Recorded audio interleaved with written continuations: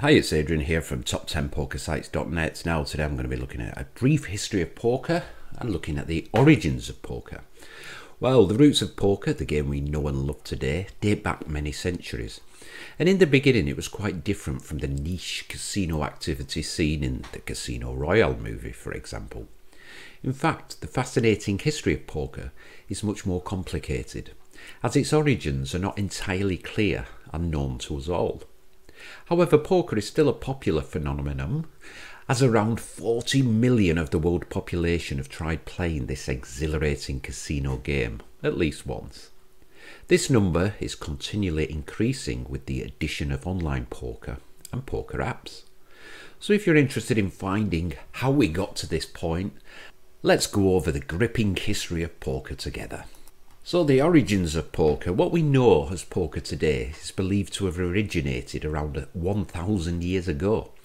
In fact, some historians claim that poker dates back to the 10th century. It is thought the game derived from a domino card game played by a Chinese emperor. On the other hand, many other historians believe that poker emerged from a Persian card game called As-Nas in the 16th century. This is the more common belief because as Nas was played with 20 cards and bluffing was considered to be a significant part of the game. Around the same time, a similar card game originated in Europe called Primero or Primera, which involved 3 cards being dealt to a player and a lot of bluffing. This is also the time when the expression flush originated.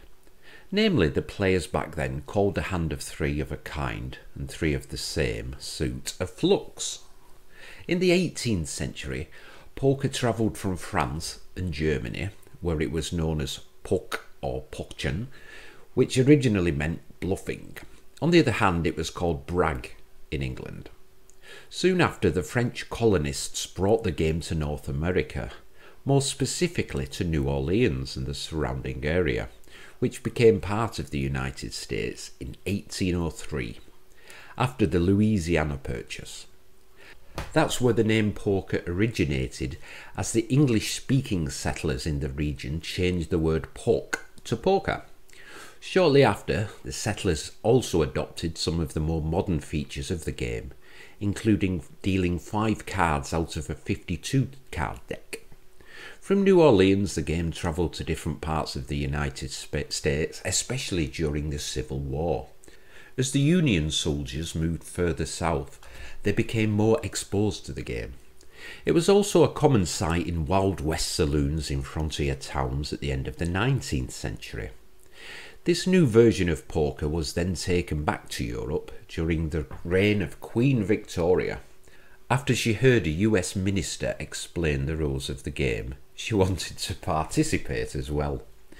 In Europe, poker became more widely accepted during World War I, when American soldiers played the game. Its variations, 5-card draw, 7-card stud, and most recently Texas Hold'em, gradually came to Europe in the 20th century. As poker gained in popularity, more and more were interested in playing the game. The World Series of Poker began in 1970 as an invitation-only tournament in Las Vegas.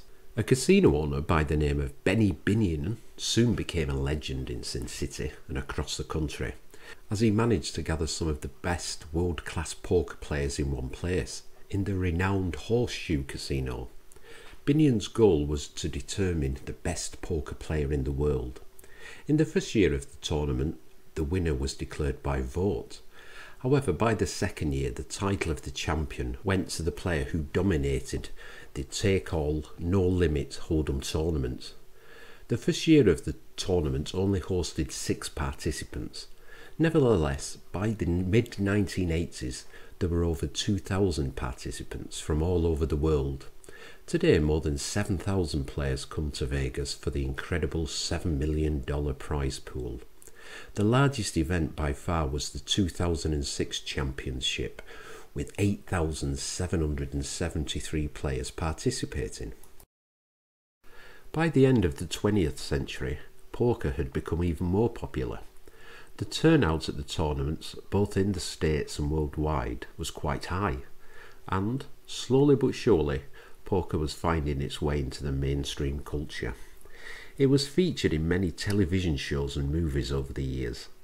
Furthermore, numerous popular songs mentioned poker, including OAR's There Was a Crazy Game of Poker, AC/DC's She's Got the Jack, Ray Charles' Losing Hand, and even Lady Gaga's Poker Face. Some of the best TV shows also included some of the funniest and now classic poker scenes. For example, in Friends, the male cast famously taught the girls how to play the game in the episode called The One with All the Poker. Furthermore, in Curb Your Enthusiasm, the main characters play poker with Cheryl Hines, a real-life avid poker player. The poker culture was featured on the big screen as well. For instance, Rounders, a 1988 American movie with Matt Damon and Edward Norton, depicts the poker scene down to the smallest detail. Other notable poker scenes occur in movies such as 21, Casino Royale, and Croupier. The widespread adoption of poker by the popular culture eventually led to the game having its own Hall of Fame. Namely, Benny Binion founded the Poker Hall of Fame in the USA in 1979.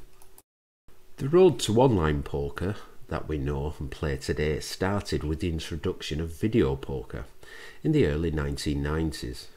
It is challenging to imagine how slow and primitive the first poker software was compared to what we see today. At first, video poker, for example, could be played with virtual money, so even newcomers had the opportunity to learn the basics of playing poker risk-free. With times, graphics improved, which led to a higher interest in playing poker through software. In late 1997, beta testing for online poker started, with a select few players having the chance to try it out. In 1998, Planet Poker was created, which led to playing poker with real money. Mike Caro founded the website and became the initial spokesman for the game. On January the 7th, 1998, the first real money poker game was played, a $3, $6 Texas Hold'em game. Overnight, Planet Poker became one of the most popular websites in the world, as it was the only one where poker enthusiasts could play their favourite game. Shortly after, a site called Paradise Poker appeared and offered different poker variants, Omaha and 7-card stud, as well as the classic Texas Hold'em game. The website dominated the markets in the years to come, until other prominent poker websites appeared. With the appearance of mobile devices, the interest in playing poker online doubled, as players could now play their favourite casino game on the go. In 2009, mobile poker revenues were $4.9 billion, which was almost double compared to 2007. Over the years, online poker has significantly expanded. Nowadays, players are able to take part in grand tournaments and compete for millions of dollars in prize pools. They can also participate in worldwide poker tournaments from the comforts of their own homes. When we take into account how poker has transformed compared to 100 years ago, it is challenging to predict what the future holds for this exciting card game. The US has one of the biggest poker industries in the world at the moment, but the grey area of legality in the country prevents many poker players from taking up poker even as a hobby. Luckily, poker still has a lot of room to grow, and some of the states that haven't legalised online poker yet are looking to change that in the future. Hopefully we can expect a positive change that will introduce poker to many prospective players.